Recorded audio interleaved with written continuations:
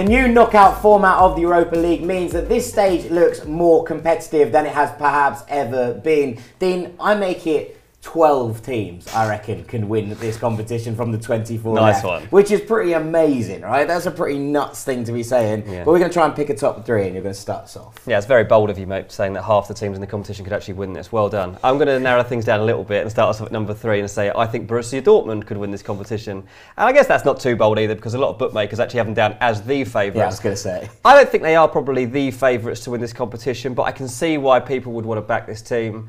They've got a nice draw. I think playing against Rangers will suit them perfectly. I think that they are a better team. They sent them a very cheeky tweet at the weekend after Dortmund got a very important win in Bundesliga. They sent out a "See you soon" tweet to Rangers and tagged them in.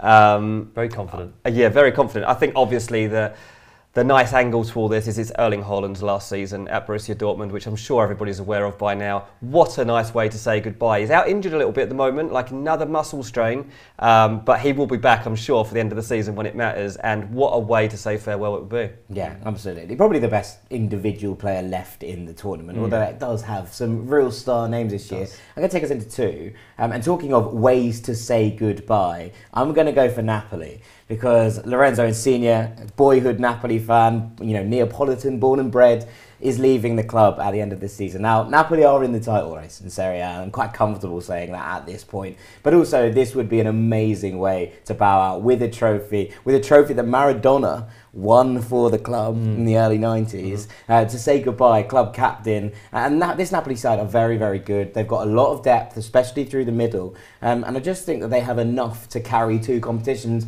especially if, we do see Inter start to pull away in Serie A. You can see Napoli switching focus really heavily onto the Europa League. And I make them, pretty up there in terms of the best squads left in this competition. Yeah, it's interesting because Dortmund obviously coming back into the title race in Bundesliga, I don't think they've quite got enough to get in there. I'd say Napoli have got a more realistic chance of remaining part of it, but like you say, if that did start to fall away, I can definitely see them just prioritising this, and yeah, I agree with you, they're probably ahead of Dortmund. So these are both very good cases. Dortmund, a little bit fragile, but very strong side. Napoli, maybe a bit busy with the title race, but they've got a lot of narrative behind them. I'm going to say the number 1 candidate here is Sevilla. Shock horror, the Europa League specialist. Who else? Who else would we choose? But I mean, they're also right in the thick of a title race here. They are just 4 points off Real Madrid as we stand, and that is a really good gauge as to how strong they are. They are legitimately in this title race, and they pretty much tick every box here. They've got a really stern defence, really stable system, really stable continuity under their manager. They're physical in midfield. They've got great depth and great options in attack. They've got like 10 different attackers that they can choose from. They can mix and match.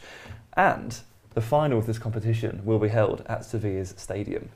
That's cheating, isn't it? It's a home match in the final. It's like the Rams in the Super Bowl. Very much so, yeah. But it gives you that extra special motivation to reach it so that you can go on home soil, and then that little bit of motivation again to lift that trophy on home soil. I think that counts for a little something. So Sevilla, if they didn't already need more reasons to prop them up in this competition, they've got them. Well, I couldn't disagree with that, kiddo. Although there is that other narrative there that 40-year-old Joaquin, captain of Sevilla's great rivals Real Betis, could lift his final trophy, the last game of his career, in the home of his great rivals. What a story that would be. The Europa League looks incredibly lively as we head towards these knockout stages. Make sure you don't miss a minute of it.